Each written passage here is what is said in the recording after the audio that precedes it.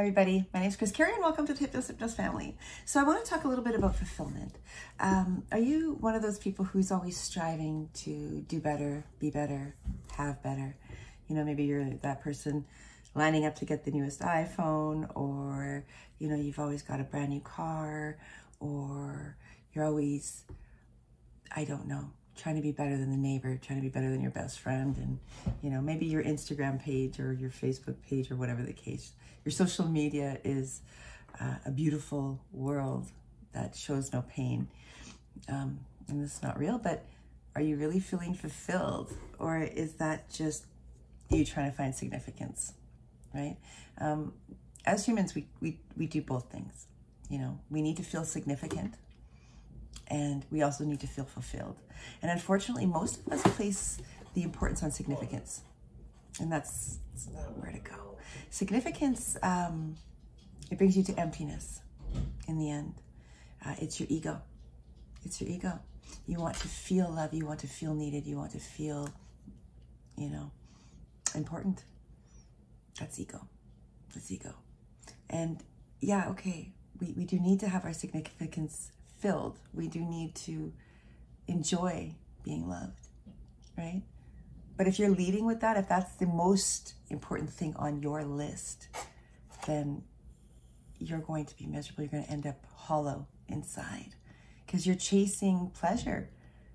You're chasing glory. You're chasing the things that aren't going to matter, that aren't important, that aren't going to move you ahead in life. In fact, those things will just keep you standing there looking at yourself in the mirror. Oh, how pretty am I? You know, but are you going to move ahead with that? No, you'll be standing there just like we are with our phones. We're just standing there staring at these darn phones. And for what? You know, it's not bringing you significance. Those likes that you're getting on social media, it's not bringing you any significance at all. You know, yeah, okay. Or I shouldn't say that. It's not bringing you any fulfillment at all. That social media, it's not bringing you any fulfillment, is it? It's bringing you significance. It's making you feel important. But how is it fulfilling your life in any way? How is it adding to your life in any way? It's not. It's not. You're not gaining in love. You're not gaining in growth. You're not gaining in knowledge. You're not contributing anything. You're just looking for someone to make you feel better about you. It's all ego. But when you live a life of fulfillment, now that's an art. That's completely different. And success without fulfillment is actually failure. It's actually failure because think about all those people you know who have everything. They have the yacht. They have the $1 billion in their bank account. They have everything they want and need, and they're miserable, they're unhappy, they're grumpy, they're mean, you know? It's because they got everything they thought would make them more significant. They got that big company, they got the glory, they got the big bank account, but they weren't feeling fulfilled because they didn't feel their soul. They didn't feel the heart. And so they're empty. They're just empty. And so that's why you see people like the Robin Williams of the world who had everything. He had the glory. He had millions of people who loved him around the world. He had an amazing family, an amazing career. He had everything. But he took his life because he wasn't fulfilled. He wasn't. He was taking care of everyone else around him but for himself. So yeah, Robin Williams made us all happy. He made us all full of love. He filled our hearts with glory. But who filled his? He didn't. Nobody did. And so now he's gone because he wasn't fulfilled. And that's what happens, is you can fill your life up with all these great toys, which in the end are worthless. You don't need that stuff. And in fact, if you can't be happy without things, you're a bit more hollow than you might want to admit.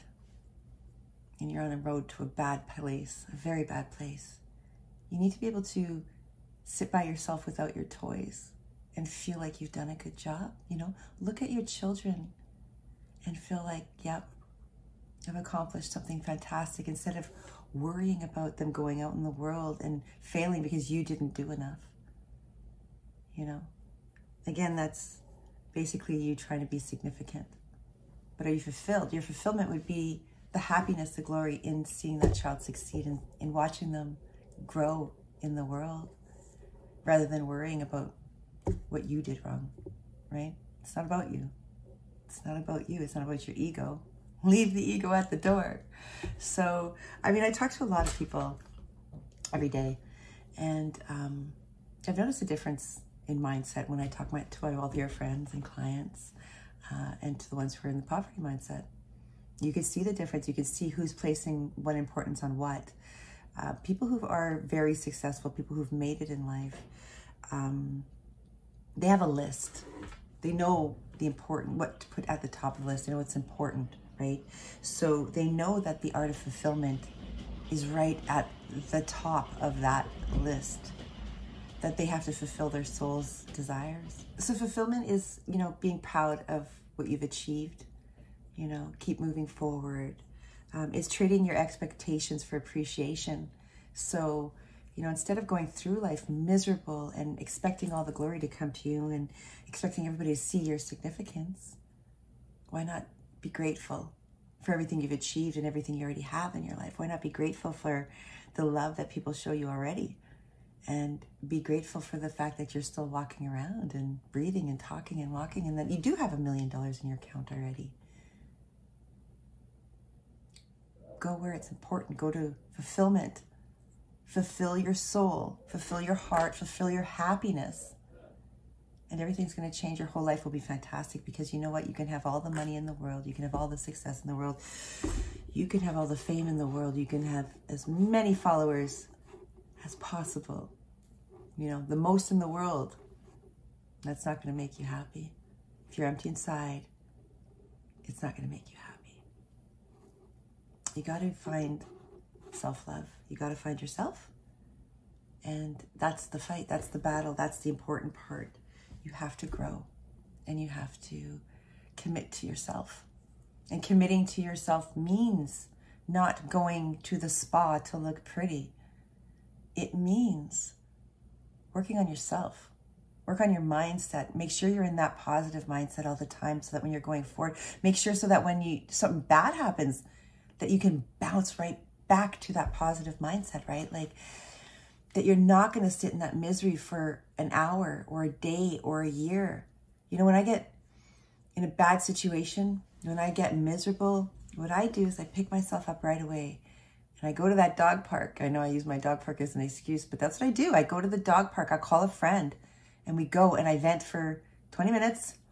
And then I run and I play for the next 20 minutes. And I have fun.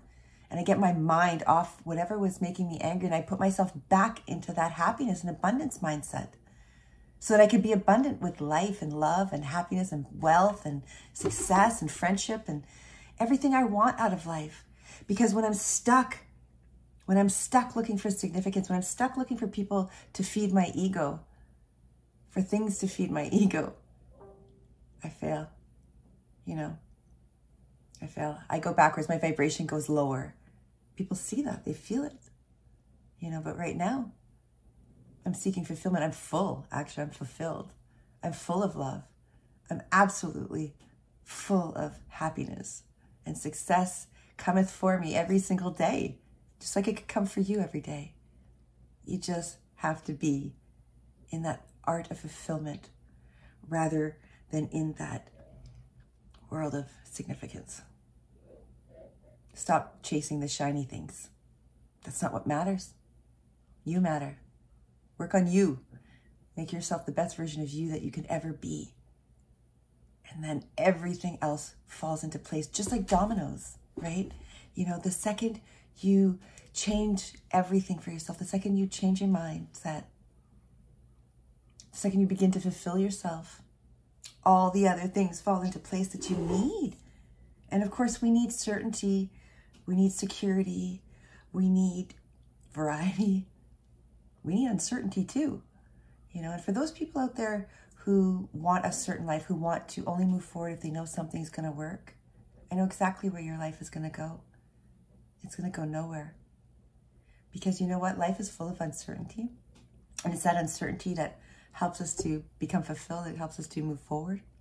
But when you need everything to be certain, when you need everything to be perfect, you're living out of fear. You're going to get stuck there. Nothing's perfect in this world. Everything's ever changing. And you got to roll with the flow, baby. If you can't roll with it, you're going to get left behind. So, again, I know you want to feel love and you want to contribute to the world.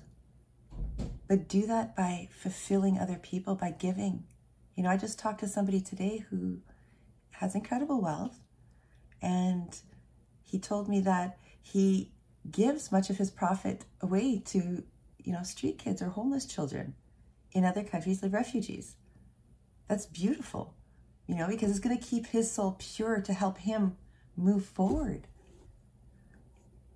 It's about fulfilling your soul, your happiness, sharing, giving love. And the whole journey on this planet is to be love, share love, know love. That's who we need to be. That's who you need to embrace. And as soon as you could do that, life turns around for you. So be love, share love, know love. And I'll see you on the other side, guys.